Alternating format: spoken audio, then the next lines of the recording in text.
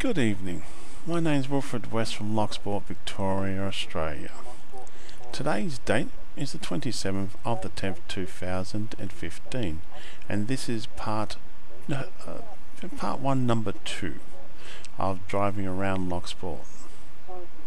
Now the GPS is here, it looks like it's playing up again. We should be going down Seagull Drive, but it looks like it's going to lead us over here and go down this one. So that is a problem so far with the GPS we have with this thing. Now I did have a problem before recording this one. When you get up to this point here, it switched it over to the reversing camera. Now the only way I had to fix that problem was to remove all the camera 2s off the card here. So I've done that, I've deleted them off here. I've got them on my other computer at the moment doing another video which has there's this camera plus the reversing camera here and the GoPro footage here, which comes in handy. And that will be the first part, will be part 1, number 1 of the footage. And I just want to test this out because I want to put this into Adobe Premiere Pro 2015 and see if it will actually render it down. So far I rendered down the normal footage quite nicely and I'm exporting that at the moment. This footage hopefully it will render it down because this is filmed at 1920 by 1080 30 frames per second or 29 frames per second, and when I'm putting into this editing program using this one, the software that comes with the camera, the S1, what was it, S12, what's it called exactly?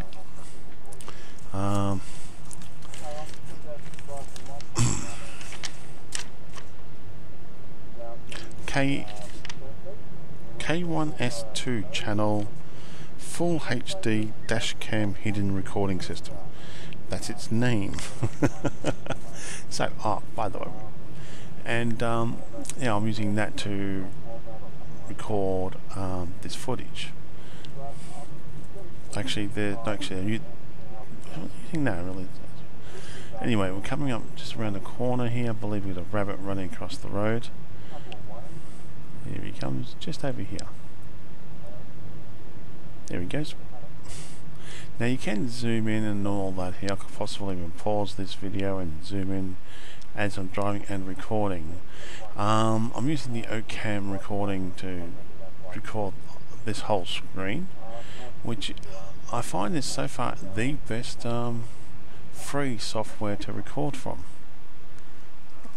because it does record it at 1920 by 1080 at 30 frames per second. Now it's not good for games. I use Adobe. I use what's it called for games?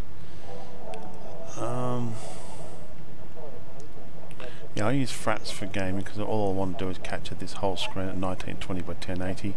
Fraps will not capture this whole screen, only capture what the video part shows. So I have tested it out with that, and yeah, it won't do what I wanted to capture. This is proper screen capturing software. And as I said before, we're going to keep testing. You can hear the music now, the radio station in the background. And now this is recorded at 5-minute blocks, so I'm going to go back to 10-minute blocks. Actually coming up to 5 minutes here. And if you don't delete the rear vision camera, the rear vision camera view will come into play here, which is kind of strange after 5 minutes. It should automatically just be the front cameras.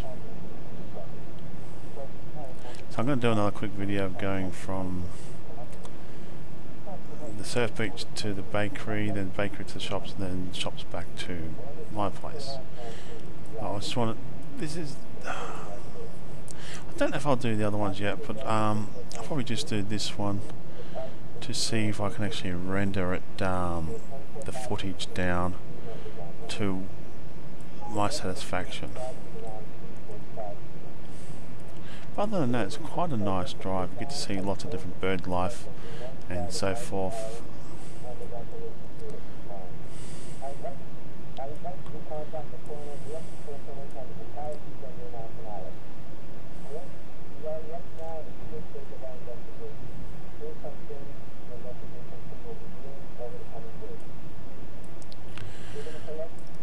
like.